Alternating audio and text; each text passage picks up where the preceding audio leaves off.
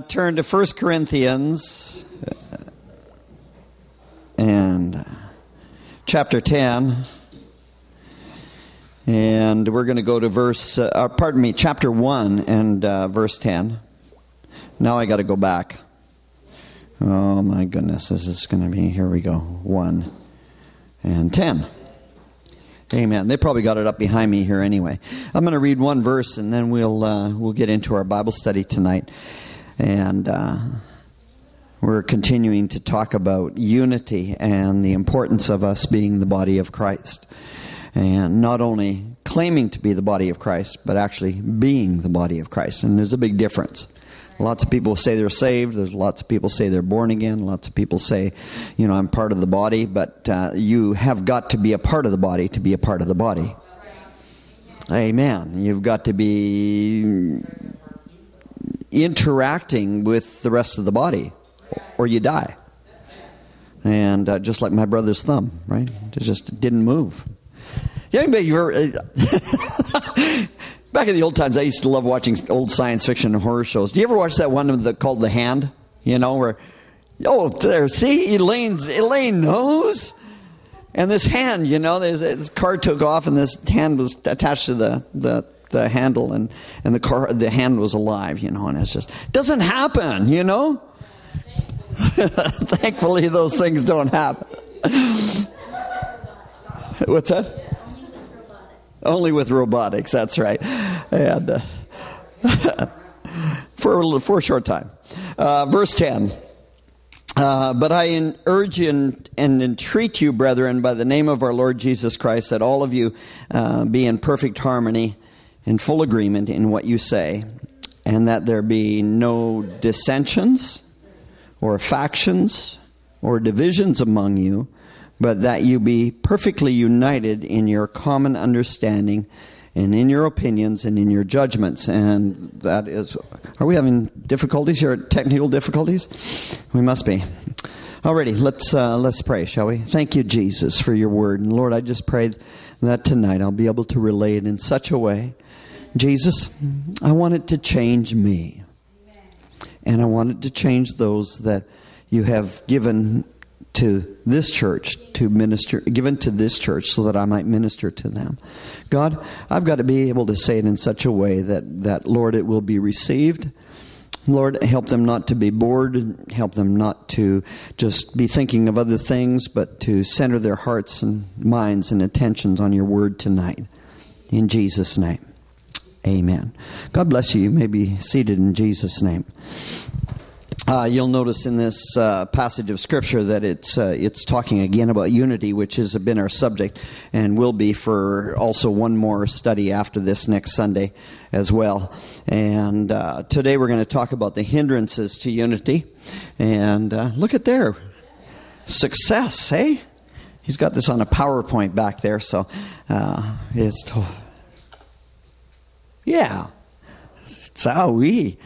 We're right uptown here, aren't we?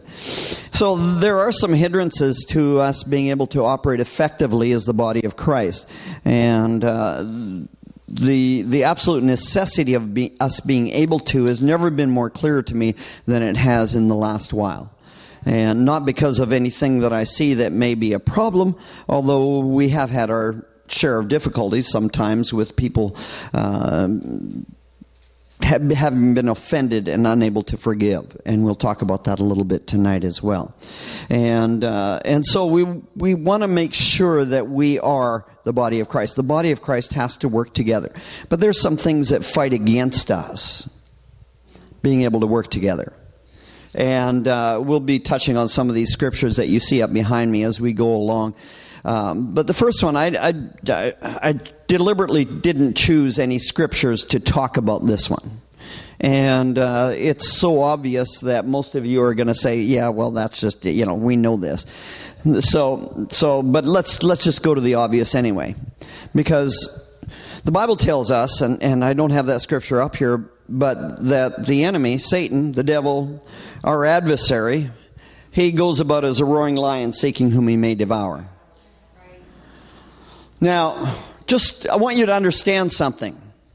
He already has those out there. Yeah. that aren't a part of the body of Christ. So whom is he seeking to devour? Those that belong to the body of Christ. Now, we as individuals, just like the multitude of cells that make up your body, we as individuals and all of those around the world that are a part of the body of Christ, we make up this body. But let me just take that analogy and just put it aside for a moment. And I want you to think about how a lion hunts. Because what they try and do, first of all, is they will observe whatever it is that they're chasing after, and then they're going to try and pick the weakest, the slowest, and the one that they can divide apart and get apart from the herd. Yeah, that's true. And that's the way that they hunt. So the first thing that's going to happen, and the first hindrance or obstacle or whatever to us being unified is, of course, the things that the enemy tries to say to you that try and get you to divide yourself from the body of Christ. And I don't know if any of you have ever felt this way, but I know that there have been some that I have known and counseled that have had this feeling like nobody in the church likes them. Or, here's another one. I don't serve any purpose in the church. I can't do anything. I'm virtually useless, and those kind of thoughts come to them. And there's a reason for those thoughts. It's not to try and encourage you or build you up or edify you. So, I want you to consider, first of all, when God comes into our lives, even when we do something wrong, He comes in with hope. He comes in with grace and with mercy, and there may be a rebuke from the preaching or from what we've read, or maybe in the spirit we'll feel it, but there's always that urging towards repentance, always that urging towards grace and with mercy. Whereas the enemy, when he comes in, does not give you hope. So whenever you get to feeling that way about yourself, understand something. It's not God telling you you're useless. It's not God trying to say that everybody doesn't like you in the church or nobody cares about you. That's not God telling you that. And you may even reason within yourself and start to look at all the times. And He's so good at doing it, to point out the times when somebody was too busy to go for coffee with you. Or they happened to walk by you in church and didn't say hi and didn't give you a hug or didn't shake your hand or whatnot. And He's so good. And so let me, what He does is He'll say to Elaine, He says, listen, Pastor ignored you today. He didn't say hi to you. And look at that. Kelly's, this is your daughter-in-law behind you. And listen, she hasn't even said boo to you today. And he's going to, and he won't concentrate on the one, so Bill came up and said hi to you, but he want you to forget that Bill was nice to you. And he's just going to talk about the ones that happen to be because of their life, because they're busy, because of whatever's going on in their own lives that didn't do it. And he's going to keep pointing those out. And honestly, you can build up a whole case in your mind that he's telling you the truth. Have you ever done that?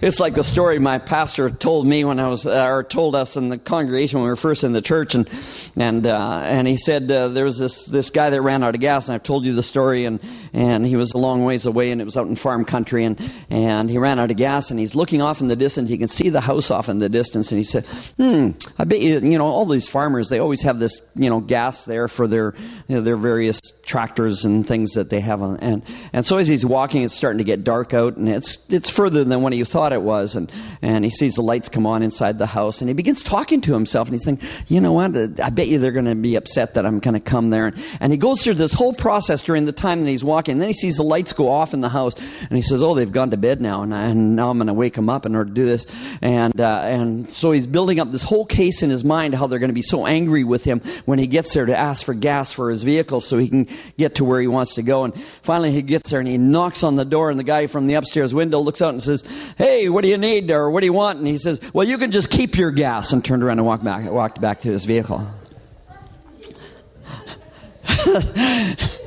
So we can do that, and the enemy has a way of making us feel like we're the only ones that are doing things right, and nobody's with us, and nobody likes us, and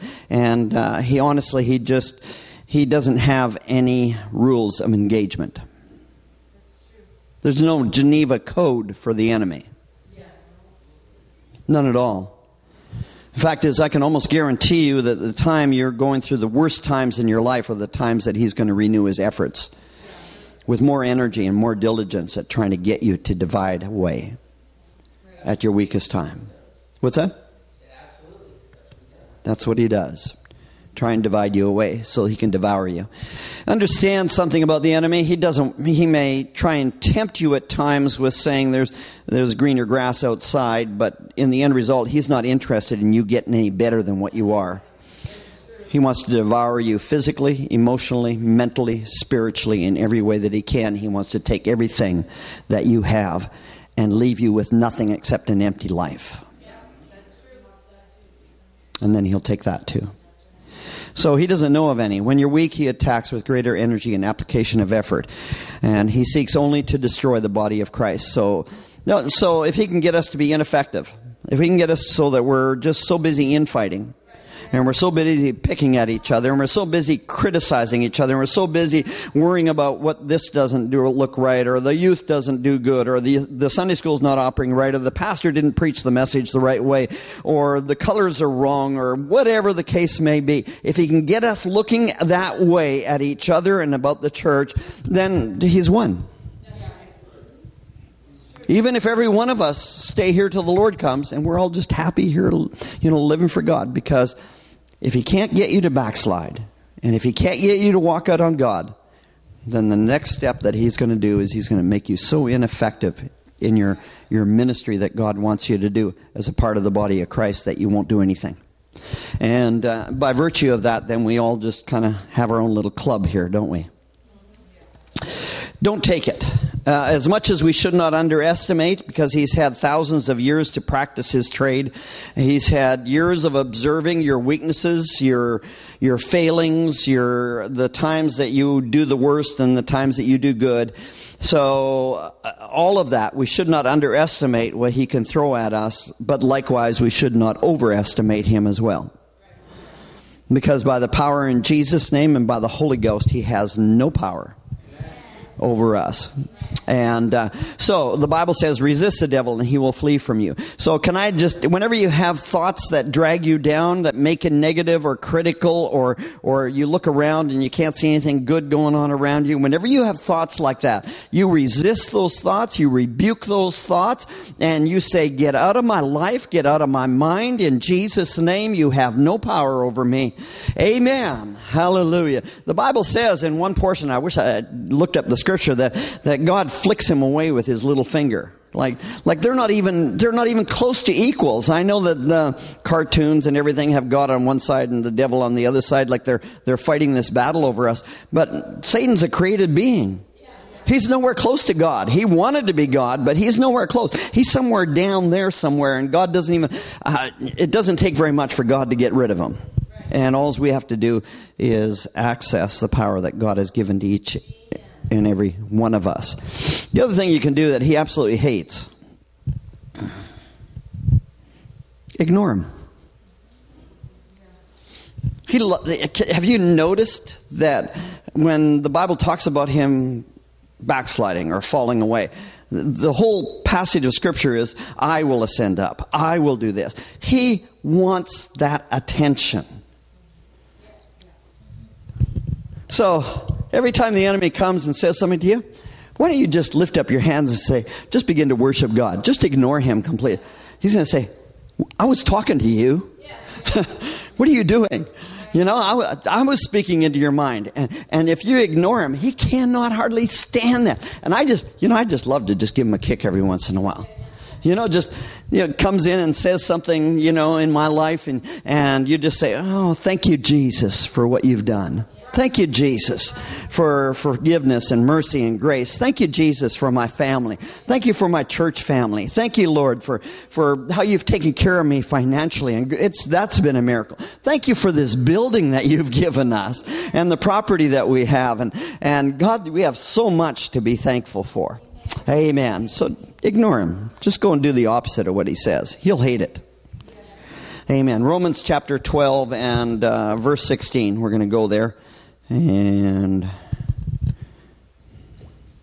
see if I can do this a little quicker. If I press the right buttons, it works, right? Amen.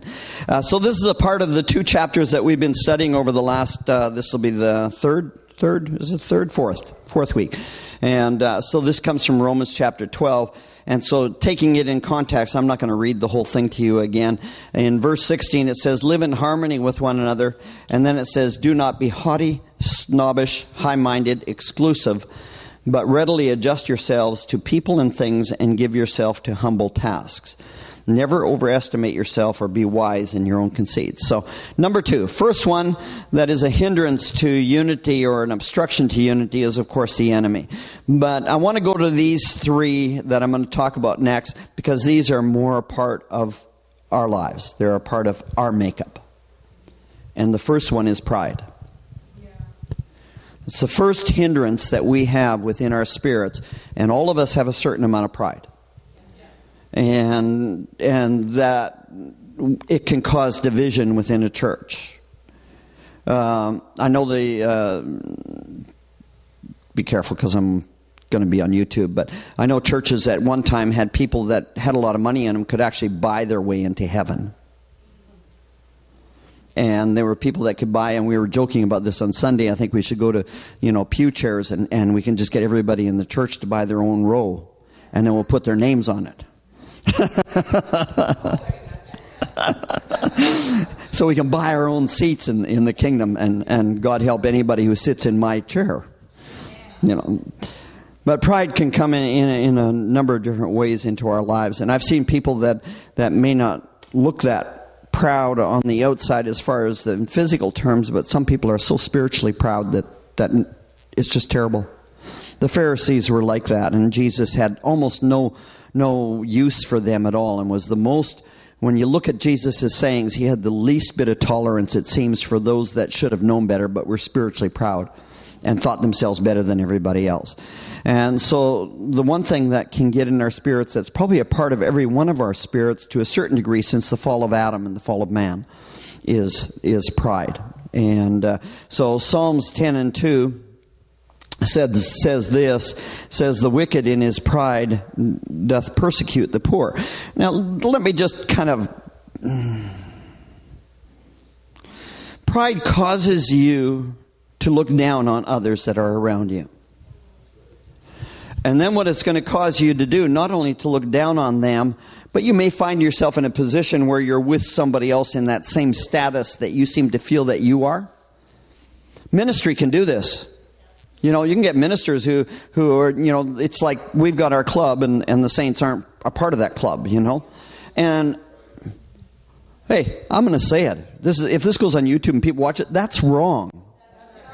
Because we're all just saints of God and all of us just have a different part within His kingdom. And we perform different functions within the kingdom and within the body of Christ. But I'm no better than any of you. When I sin, I've still got to come to an altar and I've got to repent. When I make a mistake and I fail God, and I've still got to do the same thing that you do. I've got to go to the foot of the cross, ask that the blood of Jesus Christ would wash over me again and cleanse me from all unrighteousness. I'm no different than you. It's just a different position, that's all, in the body. And so God, it may look like by man's terms that there's greater honor in being behind a pulpit or playing music or whatever it is that people do, but God makes sure that He gives greater honor to those that may not have a prominent position, so that there would not be any division within the body. So nobody has the opportunity to get lifted up and proud. Everybody said amen. Eventually you'll begin to pick on people if you feel prideful.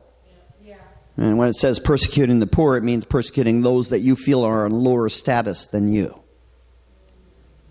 That you'll begin to persecute them. We got to be really careful. We got to be really careful when people come in and when my wife and I came in, my wife was much more spiritual than me, and she can hear me. She's in the baby room back there. And so when we came in, she just asked my pastor or my pastor's wife, I can't remember. He says, well, okay, this looks good. What do I have to do? And she says, okay, let's do it. That's what we'll do. Me, on the other hand, was a little bit more of a struggle. I was extremely proud. Fact is, when I first walked into the back of that church, and I remember this so clearly, this feeling, this small little church, they really need me to be here. Really? And I'm thinking to myself, it's no wonder that people that would come and get the Holy Ghost and before me, because I had some stuff to work out in me, and so we've got to be so very careful that I almost forgot what I was going to say. It doesn't matter how long people have been on the road to where they're going. The fact that we may have been in this position longer does not mean that we can judge everybody according to the way that we live for God. Because that's really a temptation of the prideful. Well, bless God, I didn't, and I've heard this saying, of ministers down in the Bible Belt saying about those of us in B.C., they just don't know how to build churches up there. And so they come up here, and we've had some come up here and try and start churches and leave after 6 months or a year. Because it's not the same thing. And what are they doing? They're thinking, well, we've got it together. We had a missionary come in and say that down in the Bible Belt, you could go in and put up a placard on the side saying, I'm opening a church, and have 50 people the first day. Just people that are disillusioned with all the other churches around you. You can have 50 people the first day. It's different up here. So, I can't judge any of you according to the way that I live for God. That's based on pride. Neither can you base or judge me because you do things differently, because you're on the same road, but you're an individual, you're unique, your relationship with God is your relationship with God, and just as with each one of your children, you deal with them differently. You don't deal with them all the same because they have such different personalities and characters. And so God understands us and knows what we need and knows how fast we can grow and knows how quickly we can make it down that road. And so God, in His patience, kindness, mercy, and grace, is going to help each one of us to keep on growing at the rate that suits us in our personalities and characters. So I cannot judge somebody else who doesn't grow like I do. Because in some areas of my life, I probably don't grow as quickly as they do. And so those things stem from pride. But you'll know that those things cause division in the body if we become judgmental and if we look down on those that are around us. Proverbs 16:18 says, pride goeth before destruction, haughty spirit before a fall. And of course we always assume that pardon me, is the one that has the pride in their spirit. And I do believe that, but I believe that sort of judgmentalism can cause others to fall as well. That it's not just the one that is prideful and the one that is judgmental. Pride makes us feel like we don't have to relate to those that are not at our own perceived level, whether it's intellectually, spiritually, physically, financially, or socially. And so we've really got to watch ourselves in all those different areas. That we're not socially elite, we're not going to be financially elitist, we're not going to be physically elitist, we're not going to be spiritual elitist, and we're not going to be intellectual elitist.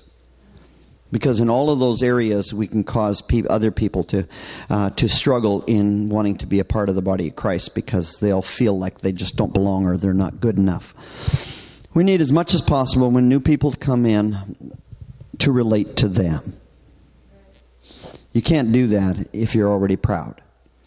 You can't go up to a sinner and maybe somebody that's struggling with addiction and talk about it. Back for me 30 some odd years ago when God delivered me from some things, because bless God, we're ministry now. We can just, we've got this look, and this thing that we do. Well, how about you just go and you just say, I'm just a sinner just like you. And I need to come to the cross again today. Jesus needs to wash me again today. And so I'm going to ask Him to do so. I'm going to let Jesus know that my life life is not right and that I need to get right. Why don't we just pray together about this? Amen. Hallelujah. We can make such a difference in people's lives if we do. Number 2 of the 3 that are in our spirit is, let me see here, from Exodus 20:17, and it is the 10th commandment. Thou shalt not covet thy neighbor's house, wife, servants, animals, nor anything that is thy neighbor's. And so I wrote this down.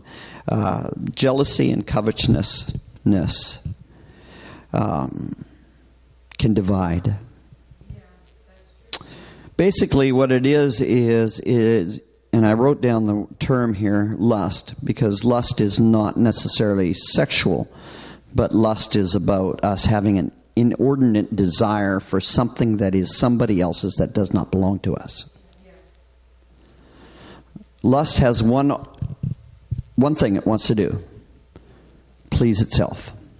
It's not like desire. It's not like a relationship between a man and a woman where it should be a mutual wanting to please each other in that relationship. Lust only seeks to please itself, and it will harm, it will hurt, it will do whatever is necessary to reach its own goals. And so we have a couple examples in the Bible, but Jesus said in Luke 12:15, I'm probably jumping around here, so Terry's going to have a hard time, maybe not. He's good back there. Says, take heed and beware of covetousness. Paul called covetousness idolatry in Colossians 3:5 and tells us to put it to death in our lives. And because it divides. Let me show you. I'll just use the one example because we'll run out of time if I use both of them. Let's go to Luke chapter 15, verse 28. If you want to put that up behind me, Terry. And he was angry and would not go in. Therefore came his father out and entreated him. How many know where this is from? The prodigal son. It's the older brother, isn't it? And so we have the prodigal goes out, takes his inheritance, goes out and spends it, spends his time with loose women and all sorts of things out there. Finally, he's in such a state, nobody will hang around with him anymore because what he had is gone. And he finds himself eating or feeding the pigs and would have eaten what the pigs ate, except he came to himself and made his way back. When he got back, he said, I am not worthy to be your son. Just let me be a servant in your house. And of course, the father said, my son who was dead and is alive, and put the cloak on him, put the ring on his finger, and killed the fatted calf. And they began to have a great big party for the son that came back. And the elder son, who never left, but he worked within his father's kingdom, says, and he was angry and would not, you see the division? Would not go in because of jealousy and because of covetousness. You see how that can just ruin? We're talking about a family here, but this parable is about the family of God. And sometimes people get so messed up because somebody else has an opportunity to sing or opportunity to preach or opportunity to teach or somebody else gets a position or somebody else does this. And you know what? Honestly, it destroys you and it destroys your relationship with those that are around you when you feel that way.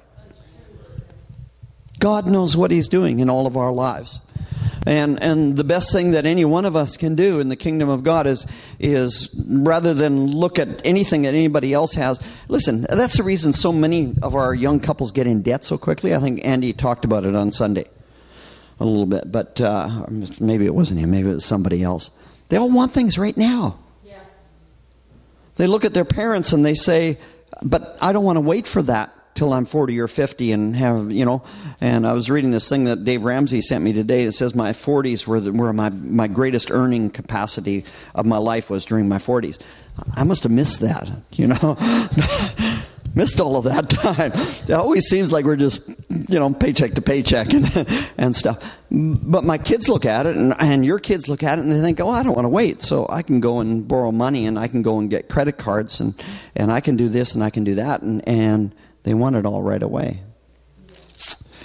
And it's kind of a shame, but that's the way we are sometimes spiritually. People come in and they want all of this spiritual growth in a moment, in just right now. And if they don't get it, lots of them will leave because, well, bless God, I didn't get what I needed there, so I'm going to go somewhere else. There's no faithfulness in that kind of a relationship with God. There's no, well, God's going to help me to grow, and God's going to help me to learn, and I'm going to discipline myself. I'm going to set some things in place where God can begin to help me. I'm going to read my Bible. I'm going to pray. I'm going to make sure I'm at Bible study. I'm going to make sure I'm there to worship with God's people. And so this covetousness of wanting things right away can take away from people's faithfulness in the kingdom of God. And so this elder son, you'll notice. Anybody ever read what the father said to the elder son? Just passing, nothing. What?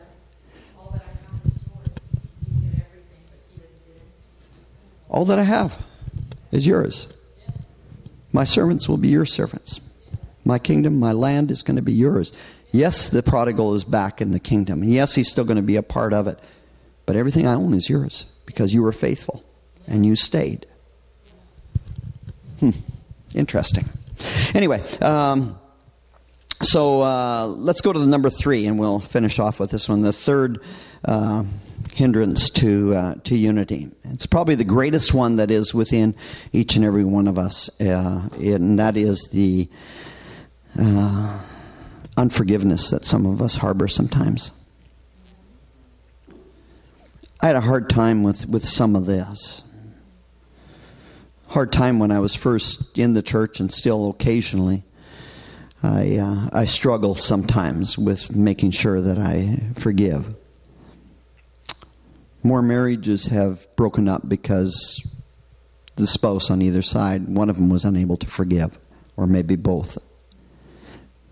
Many churches, pastors, people have walked away and separated themselves from the family of God because they could not learn how to forgive. If I could put one thing in your heart, mind, soul today, it would be that you forgive from the smallest little thing to the greatest things, that you begin to practice forgiveness. It's not going to come easy. There's going to be times when you are going to be so offended that you are going to wonder if you're going to be ever able to relate with that person again. Speak to that person again. So, more than any of the above, this is the reason for separation and division. The Bible tells us this: it is doubtless that offenses will come. It's going to happen. And let me tell you something about when it does happen. It's really hard for people that I just know on the outside, or that maybe I just know peripherally in my life. Really hard for them to offend me, because they don't really care that much whether they say things about me or not. Like it's just the way it is. In fact, as the Bible says, that there's going to be a lot of people that will speak negative things about me. But people that I love, people that I care about, that's a whole different thing. I love all of you. So if you say negative things about me, that hurts me. If I say negative things about you, I'm thinking that it would hurt you too, right? No, none of you say negative things about me. I'm absolutely positive of that. But it would bother me, and it bothered me with family members and things that happened to me way back when, and I had a hard time with it. And then it happened to me within the church. It happened to me when I was first in the ministry, and first was here in Port Alberni. There were other ministers that were involved, and for a little while it looked like they might take my license. And I felt like I'd done the right thing because I'd done what the Bible said, and yet it still seemed to turn around and come back at me again. And it's hard. And I'm not going to tell you it's going to be easy. But I was talking to somebody recently and mentioning that the greatest reason that we have a hard time forgiving is because we within ourselves need to experience God's forgiveness in our lives again. And most of the time, when we can't forgive others, it's because we haven't really experienced the forgiveness of God for something in our own lives. But boy, when that washes over you, oh boy, I feel the Holy Ghost. When that forgiveness washes over you and through and into your life and your heart and your mind, boy, it's really hard. Boy, I want to run around and hug everybody. I just, I got no reason to hold a grudge anymore. Listen, I don't care what you said or what you did. You know what? Every time I get behind the pulpit, every time I preach or teach, I just feel like God's going to wash over all of us and help us to be unified and one, and that we're going to work together as a body of Christ, and that there won't be any division. And what I felt before, I'm not going to feel again, because after all, how could I hold a grudge when I've just experienced that miraculous forgiveness in my own life? Amen. So forgiveness. We've got a couple of minutes, so let me go through some scriptures here that I'm sure Terry will put up behind me. Doubtless offenses will come. Whether we can learn how to forgive will be the deciding factor, whether we are forgiven. Now, this may go contrary to some teaching that's in our world today. Mark 11:25. Let me just read some scripture so that you can get a grasp on it from the Bible and not from my words. Mark 11:25. When you stand praying, forgive if ye have aught against any. Everybody say any. How many does that include? Everybody. When you stand praying, forgive if you have aught against any, that your Father also, which is in heaven, may forgive your trespasses. Luke 17, 1 through 5, if you want to go there. So, according to Mark 11:25 that we just read, our forgiveness from God is dependent upon our forgiveness of others. Luke 17, let me see here. Let me just get there. Uh-oh, we're in trouble now. It is? Oh, good, because my tablet won't find it. Then said he unto his disciples, it is impossible but that offenses will come, but woe unto him through whom they come. In other words, we should be working very, very hard, not necessarily not to be offended, but not to offend. Right? Through whom they come. It were better for him that a millstone were hanged about his neck, and he cast into the sea, than he should offend one of these little ones.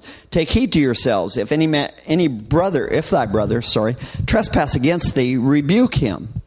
And if he repent, forgive him. And if he trespass against thee 7 times in a day, and 7 times in a day turn again to thee, saying, I repent, thou shalt, sounds like a commandment, doesn't it? Forgive him. And it's no wonder the apostle said this.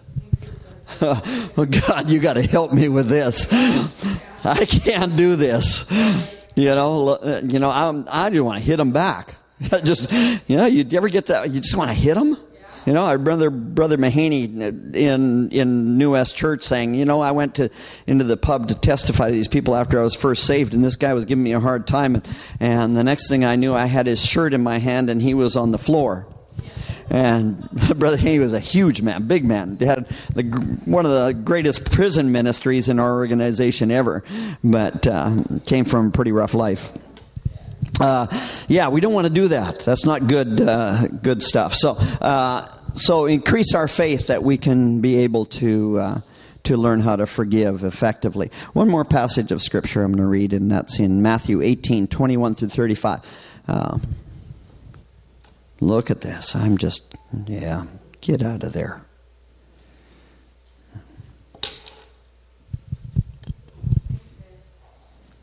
I don't want to forgive this thing right now. So I'm having a hard time. It's inanimate. I could throw it, right? All righty. Let's read this, and then we'll close. It says, Then came Peter to him and said, Lord, how oft shall my brother sin against me, and I forgive him till 7 times? Because that's what Jesus had said in Luke, right? Jesus saith unto him, I say not unto thee until 7 times, but until 70 times 7. Now that's, by my way of thinking, 490. Is that correct? Huh? Per event, per day. Same event, same offense, a day. So if you make it to, midnight, whatever you consider to be the day that wasn't their day, and you get there and you're only at 489, you got to start all over again. All right. Therefore is the kingdom of heaven likened unto a certain king which would take account of his servants. And so this is the parable that Jesus tells in order to convince Peter and the apostles that they should do right. And when he had begun to reckon, one was brought unto him which owed him 10,000 talents. My Amplified says about $10 million. But for as much as he had not to pay, his Lord commanded him to be sold, and his wife and his children and all that he had, and payment to be made. The servant therefore fell down and worshipped him, saying, Lord, have patience with me, and I will pay thee all.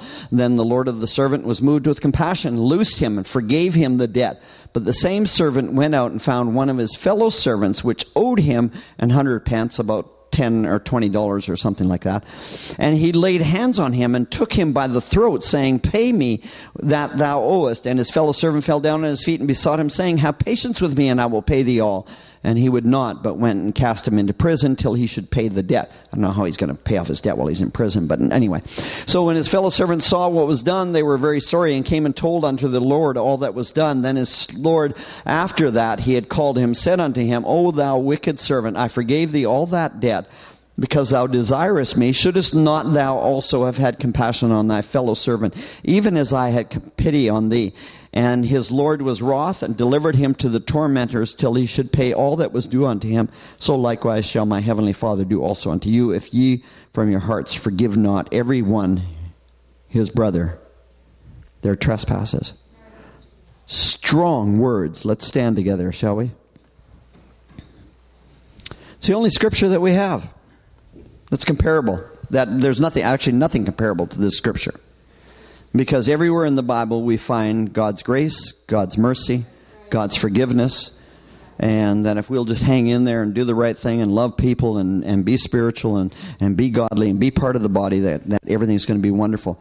And this passage of Scripture says that if we cannot forgive others after God has forgiven us so much, that all of the original debt is now payable and due. Now that's frightening, because I owed a lot. So these 3 things within our spirits that can be a hindrance to us having unity. I want us to have that spirit of forgiveness in us. Start it with the little things, the little offenses that you feel. And one passage of Scripture actually says, I think it's in the Amplified, make excuses for people. So if somebody does something that may offend you, make an excuse. Well, maybe they're having a rough day. Maybe they've got family problems. Maybe there's something going on that I don't know about. And you begin to make excuses for people, and you excuse them and you forgive them for the things that... Start with your spouse. Forgive them the little things that may annoy you. Sister Nicole. Oh, she's looking at me like, honey, forgive me the little things that I do. I know, I'm in trouble already. There's nothing new about that. But it's good practice. It's good practice. I find that sometimes husbands and wives are the least gracious with each other, and they're so gracious with others outside of the church. So learn to be gracious with each other. It's good practice for you. And then when the big things come, you'll be so in tune with already learning how to forgive, you'll have no trouble at all. Just saying, yeah, I can get through this. Me and God together, hand in hand. We're going to make it. Amen. Let's pray. Thank you, Jesus, for your word. Lord, I just have felt so strongly your Spirit leading in these Bible studies and messages that you have given me. And I thank you, Lord, for your voice that speaks into our hearts. God, I know that there's just so much that you are right now doing within this church, within each one of us. And Lord, just continue to lead us, Lord. It's not necessarily about whether or not this church is full yet, but God, I know that it can and it will be, Lord, when we begin to reach out for those that are around us, when we become the body of Christ, because it is truly your will to seek and to save those that are lost. But first of all, we need to be in one mind, one accord, just as the early church was. And then we can watch your power flowing through us and touching those that are around us. In Jesus' precious name. And everybody said amen. God bless you. You may be dismissed in Jesus' name.